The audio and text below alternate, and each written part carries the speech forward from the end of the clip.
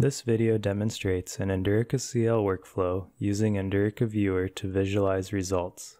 This finite element model of a tire will be analyzed. The tire is made up of 8 different rubber compounds. We first want to analyze these different materials using Endurica CL. We define each compound in the HFI file and request different material outputs. Here we request the verify fatigue crack growth rate output, the verify stress strain output, and the strain life map output, which is used to generate hay diagrams. We submit the Endurica CL job from the command line, which creates an HFO file containing the output results. Endurica Viewer is then used to open the HFO file and browse the results. Here are the hay diagrams for each of the 8 materials. All of the viewable outputs that are in the open HFO file can be seen in the list on the left side of the window. These outputs can be viewed by double-clicking the name. On the right side of the window, the selection arrows are used to click through the different material results. Next, we use Endurica CL and Viewer to calibrate our crack precursor sizes for each material. We use the crack size calibration output along with experimental strain life measurements for this process. After running the job and opening the results in Viewer, we can specify the target life for each material one at a time.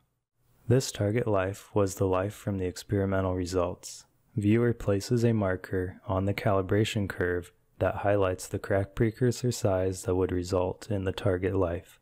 This precursor size is what will be used in this material's fatigue definition. This process of calibrating the precursor size is repeated for each of the 8 materials. Now that the materials have been analyzed and calibrated, we can move on to the tire FEA analysis. We will analyze 2 loading conditions on the tire. The first is slowly rolling under a vertical load, which is shown on the left. The second case on the right is the tire under the load while traveling at 240 km per hour. At this high speed, the tire develops standing waves, which result in a more complex and variable strain history. To analyze these 2 cases, we export the strains to an HFI file and use Endurica CL's rolling feature to define the duty cycle as 1 revolution of a single cross-section of the tire. We submit the Endurica CL jobs to compute the fatigue life at each element. The HFO file contains the fatigue lives, which can be added to the finite element model geometry to be viewed as a contour plot. Here we see that the life of the tire at high speeds is over an order of magnitude less than the slowly rolling tire. Now that we know the elements that give the shortest life, we can take a closer look at the conditions at this location. 2 new HFI files are set up to output the strain energy density history, the cracking energy density history, and the damage sphere for the critical elements.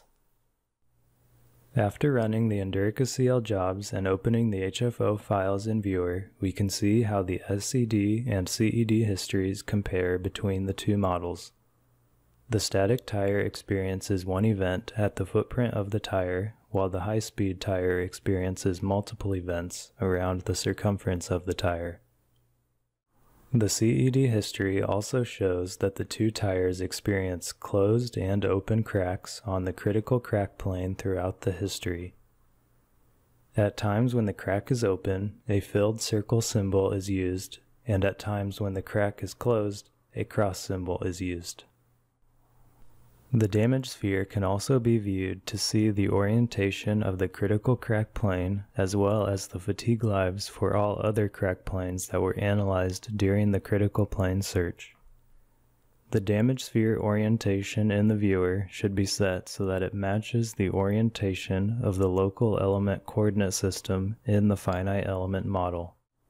The damage sphere viewer has other helpful options for visualizing the data, such as highlighting multiple crack planes that fall under a given threshold and turning on or off different features of the damage sphere.